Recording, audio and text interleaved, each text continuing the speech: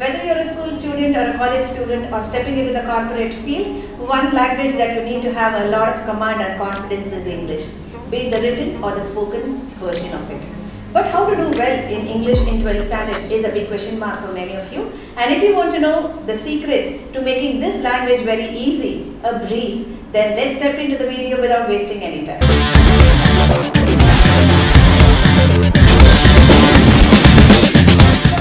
Analysis ஆரம்பிக்கறச்சே என்னெல்லாம் reduced portions நடந்து பார்க்கலாம். கண்டிப்பா நிறைய reduce பண்ணிருக்காங்க. நல்ல வேளை நமக்கு இந்த ரொம்ப ஈஸி ஆக போகுது. So prose-ல எவ்வளவு lessons இருக்கு அப்படினு பார்த்தோம்னா 1, 3, 5 and 6. Poem பார்த்தோம்னா we have 2, 3, 4 and 5. Supplementary reader we just have 1, 4 and 5. So பயங்கரமா portions குறஞ்சிருக்கு. இந்த வருஷம் பப்ளிக் எக்ஸாம் எழுதுறவங்களுக்கு நிஜமாவே லக் தான். இந்த குறஞ்ச portions எப்படி நம்ம ரொம்ப நல்லா பண்ணனும் அப்படி நமக்கு தெரியணும்னா அதுக்கு பெஸ்ட் க்ளூ நமக்கு எங்க இருக்குன்னா நம்மளோட क्वेश्चन பேப்பர்ல தான் இருக்கு. So let us jump into our question paper analysis. So the first segment of your question paper is going to be MCQs or one word answers.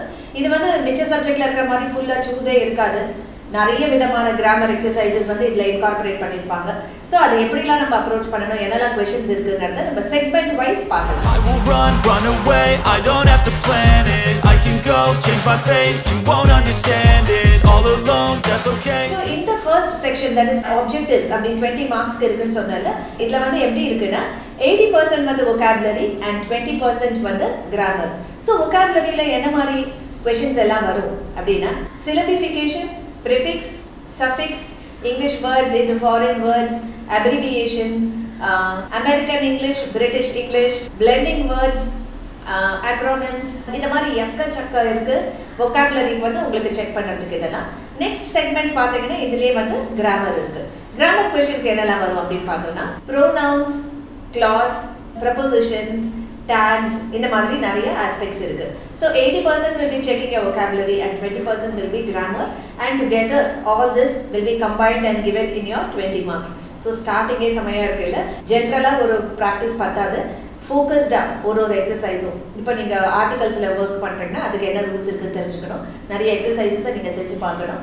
அந்த மாதிரி ஒவ்வொன்றுத்துக்கும் வர்க் பண்ணாதான் இந்த 20 மார்க்ஸ்ல உங்களுக்கு நல்ல mark. I will run away, I don't have to plan it. I can go change my fate, you won't understand it. All alone. The second segment when we move on to this, you have poem questions as well as grammar. So poetry ல இருந்து பாத்தீங்கன்னா you get appreciation questions. 2 lines கொடுத்திருப்பாங்க அதுல இருந்து questions கேட்டிருப்பாங்க. So we have to attempt that. அதுக்கு அடுத்து வந்து grammar வருது. இந்த grammar again is 2 mark grammar where you have simple, compound, complex, direct, indirect, active, passive. இந்த மாதிரி கொஞ்சம் focused கொஞ்சம் heavy இருக்கிற grammar questions உங்களுக்கு வரும். So again you need practice on each and everything. So the poem questions அப்படினு பாத்தீங்கன்னா you have to attempt 4 out of 6 and grammar பாத்தீங்கன்னா 3 out of 4. So totally 7 into 2 14 marks இதுக்கு allocate பண்ணிருக்காங்க. Now let us move on to part C. Run away, I don't have to plan it. I can go change my fate, you won't understand it. All alone, that's okay. 3 marks க்கு வரச்சே again it is 7 into 3 21 marks. இந்த இதோட split up எப்படி இருக்கு அப்படினு பார்த்தோம்னா 2 ERC out of 3 you have to attempt, 2 prose short answers out of 3 and 3 out of 4 general writing skills. So இது ஒண்ணா நம்ம எடுத்து பார்க்கலாம். ஃபர்ஸ்ட் வந்து நம்ம பார்க்க வேண்டியது வந்து ERC. So ERC க்கு வந்து நமக்கு 3 marks இருந்தாலுமே அது full 3 marks உங்களுக்கு வராது. There will be a split up in this. Then the name of the poem and poet எழுதிங்கன்னா உங்களுக்கு வந்து 1 mark வரும். The theme of the poem எழுதிங்கன்னா you will get another 1 mark. And the context நீங்க வந்து கரெக்ட்டா explain பண்ணீங்கன்னா the third mark you will be getting. So 3 mark answer இருக்கிறதுனால the 3 components உங்களுக்கு இருந்தாதான் the ERC ல full marks வரும். You have 3 mark answers from prose. So the 3 marks வந்து better to write in points or in a paragraph also. எதுவா இருந்தாலுமே உங்களோட English standard தான் அதுல தெரியணும். Third segment வந்து testing your grammatical skills. இதுல வந்து description-ஆ இருக்கும், giving a recipe or a diagrammatic representation இருக்குல்ல அத வந்து நீங்க இன்டர்பிரட் பண்ற மாதிரி இல்ல ரூட் மேப் மாதிரி. சோ இந்த மாதிரி क्वेश्चंस இருக்கும் where you have to show your interpretation skills or narrating skills or explaining skills. So இந்த மாதிரி இருக்கறச்சே அதுலயே வந்து ஒரு ஸ்பிளிட் அப் இருக்கும். நீங்க எப்படி டிஸ்கிரைப் பண்றீங்க அந்த ingredientsலாம் எப்படி கொடுக்கறீங்க. So இந்த மாதிரி whatever is the question based on that the split up will be given. See for example making the recipe அப்படினு வரச்சே நீங்க what are all the ingredients required அத நீங்க கரெக்ட்டா எழுதினா அதுக்கு ஒரு மார்க் வரும். அந்த process நீங்க சொன்னீங்கன்னா அதுக்கு ஒரு மார்க் வரும். And again how you are going about the whole thing and how you are presenting அதெல்லாம் ஹோலாக பார்த்துட்டு அதுக்கு வந்து ஒரு மார்க் வரும். ஸோ எதுவாக இருந்தாலுமே whether it is grammar based or description based or prose எதுவாக இருந்தாலுமே don't think that generally they are just evaluating your paper. Every component of it is important. You have to focus on that and give importance and do that well. Now let us move to the next segment. Run away, I don't have to plan it. I can go, change my fate, you won't understand it. All alone, that's so okay. The final segment of the paper is 7 into 5. Yeah? So 5 mark answers nu varche, you have one answer which you have to attempt from prose. The next one will be one question paragraph answer which you have to write from poetry, and the third one is one which you have to write from the supplementary reader. So in the first in the mood tha nama approach pannalam. Okay, இந்த மாதிரி paragraph answers நீங்க attempt பண்றச்சே whether it is prose or poem or supplementary reader, obviously you have to present it very well.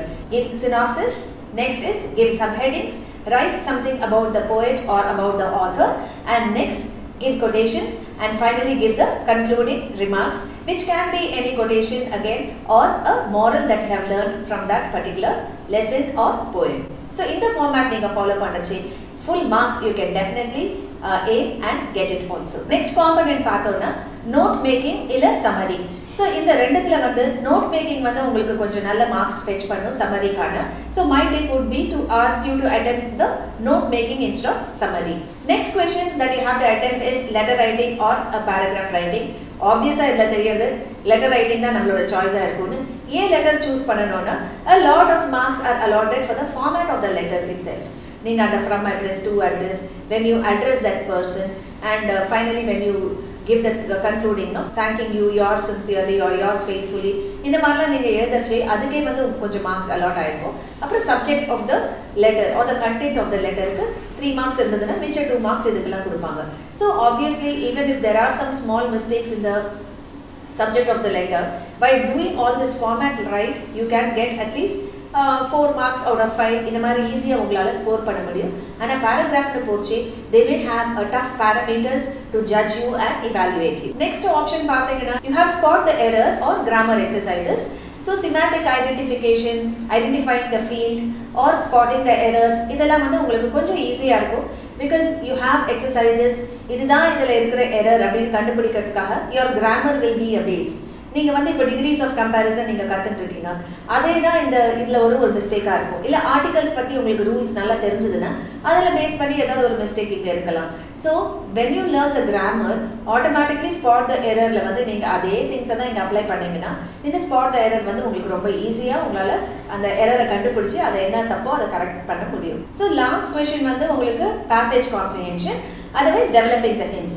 So passage comprehension இதுல வந்து ஒரு better choice-ஆ இருக்கும். ஏன்னா you have the sentences already. அந்த questionக்கு relevant-ஆ இருக்கிற sentence எது நீங்க பார்த்து எழுதணும். Suppose you are going to develop hints means you have to frame the sentences on your own. So இந்த மாதிரி ஆப்ஷன்ஸ் இருக்கறச்சே நீங்க ஸ்மார்ட்டா சூஸ் பண்ணீங்கன்னா உங்களுக்கு நிறைய மார்க்ஸ் வரதுக்கு நல்ல chances இருக்கு. Of course if you are very good in English, உங்களால நல்லா உங்களோட thoughts எக்ஸ்பிரஸ் பண்ண முடியாது, நல்ல good vocabulary உங்களுக்கு இருக்கு அப்படினா நீங்க எது வேணா சூஸ் பண்ணலாம். But scoring tips is what I have given you. So every mark in English is something that you have to work for. You have to slog it out, do those exercises, and only then you will be able to attempt that. So put in your best effort, have a flair for the language, learn it with a lot of liking. அப்ப வந்து உங்களோட scores வந்து கண்டிப்பா நல்லா இருக்கும்.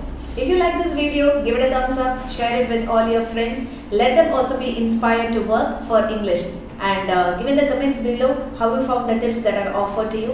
And finally, if you have not subscribed to the channel, please go ahead and subscribe and be benefited by the lovely content that we put for the sake of all you students out there. Thank you. Jai Sai Ram.